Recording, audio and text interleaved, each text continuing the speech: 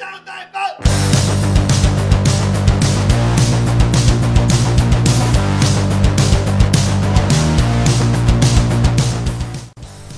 guys, welcome to this video on extracting metals from the ground, where you're going to learn how reactivity and the method of extraction are linked.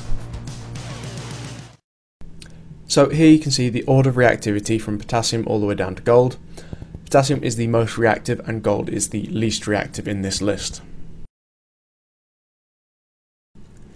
Now you should remember from a previous video that most metals are found in ores. An ore is any rock that contains metal where it's profitable for it to be extracted. Now the exception to that are silver and gold. Silver and gold are both very unreactive, so they do not react with oxygen, they do not react with anything.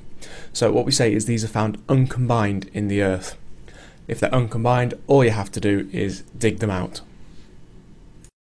Now even when you dig them out, they might not be 100% pure, so what you have to do is refine them.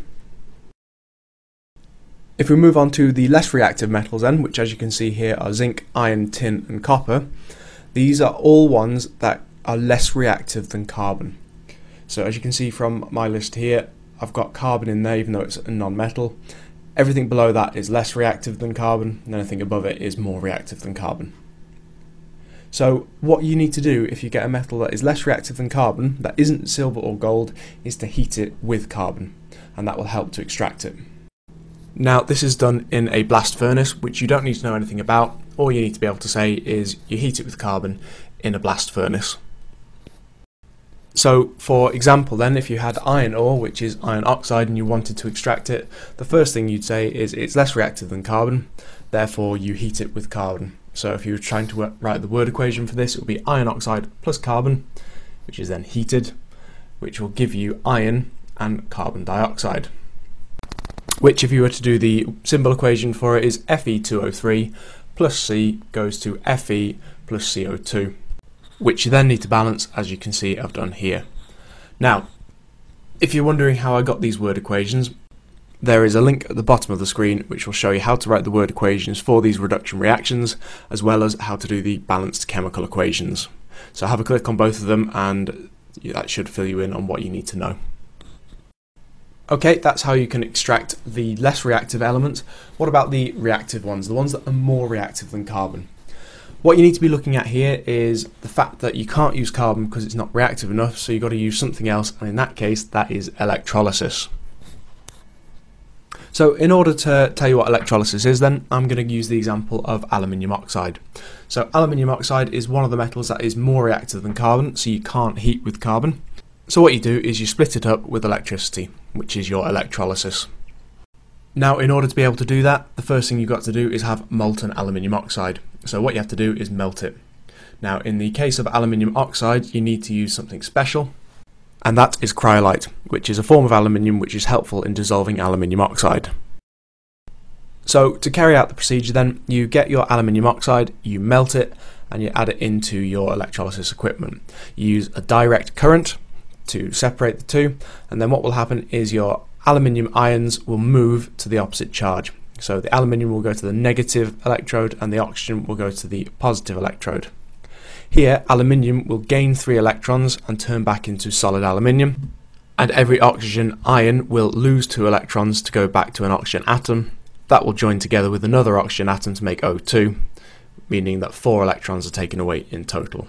Don't worry about the half equations that I've drawn here, I will be covering that in another video if you're not sure. The question now then is, you've got these two different methods of extraction, which one should you use? And the answer is the cheapest. So electrolysis is the most expensive one, and that's because lots of electricity is needed to actually break the compounds apart. So if you have the choice, don't choose that one. What you want to choose is heating with carbon. And that's because carbon is cheap and it acts as a fuel which will keep the temperature high. Finally then, how can you remember which method to use?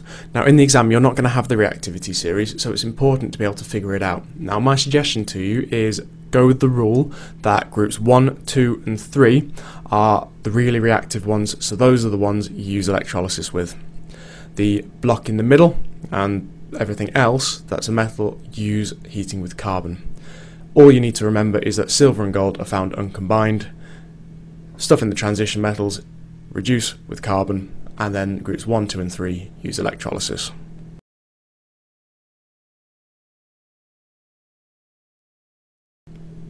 Okay guys, we've got a few questions for you to have a go at. So the first one is a nice 6 marker which says metals can either be found as ores or uncombined. Explain the best method to extract gold, potassium and copper from the ground. Your answer should include reference to reactivity and cost in your answer. So to answer this one, think to yourself again, which were the ones we said were uncombined? There's 2.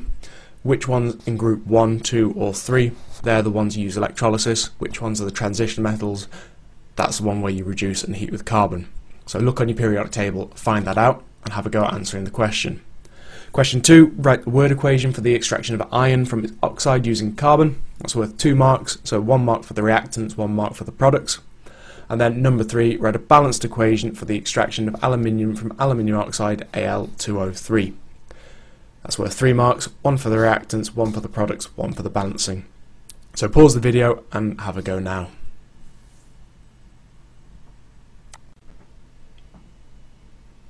Okay, hopefully you've had a go at that then. So let's have a look at the mark scheme. So if we start off with gold, you should remember that's one of the 2 that is unreactive. So you get 1 mark for saying gold is unreactive. If it's unreactive, it doesn't react with anything, therefore it's uncombined. And if it's uncombined, all you have to do is dig it out of the ground. If we move on to potassium, it's the reactive one, it's in group 1, therefore it's reactive, therefore you have to use electrolysis. So in terms of the mark scheme, the first thing to talk about is that it's more reactive than carbon. Don't say just it's reactive, say it's more reactive than carbon, which means you can't extract with carbon, you have to use electrolysis. If we move on to copper, copper again relating it to the reactivity of carbon is less reactive than carbon. If it's less reactive than carbon, then you can extract it by reducing or heating with carbon. Then the final reference point is to talk about cost. Make sure you get that in there. So for copper, you could use electrolysis, you could use heating with carbon, it would work for both. However, you go with carbon instead of electrolysis because it's cheaper. If we move on to question 2, write the word equation for the extraction of iron from its oxide using carbon. So the oxide is just called iron oxide. So iron oxide plus carbon, which gets you your first mark, produces iron, which is your metal, and then the gas that's always given off is carbon dioxide. So 1 mark for your products. And then the final question, which is write the balanced equation for the extraction of aluminium from aluminium oxide. So you start off with Al2O3 and you get 1 mark for writing that in there. And then on the right hand side in your products you get aluminium and oxygen. All that's left is to balance it for your 3rd mark. So if we look over here, we have an odd number of oxygen. We've got an even number over here, so we've got to do something with this. So we start off by doubling it. That gives me 4 aluminiums and 6 oxygens. So on the right hand side I've got 1 aluminium, I need 4, so I times it by 4. And then I've got 2 oxygens, I need 6, so I times it by 3. And that gets you your 3rd mark. That pretty much sums up this video. All that's left is the review, which is metals can be either found as ores or uncombined. Explain the best method to extract silver, aluminium and iron from the ground. Similar questions to the one that you saw previously, just with different metals. And then you've got 2 equations to write. One's a word equation for the extraction of copper using carbon, and then the extraction of copper from copper oxide using carbon. Write the balanced equation for it. And that ends this video. Hi guys, I hope you enjoyed the video. If you did, please click on like down below. You can also subscribe to get more updates.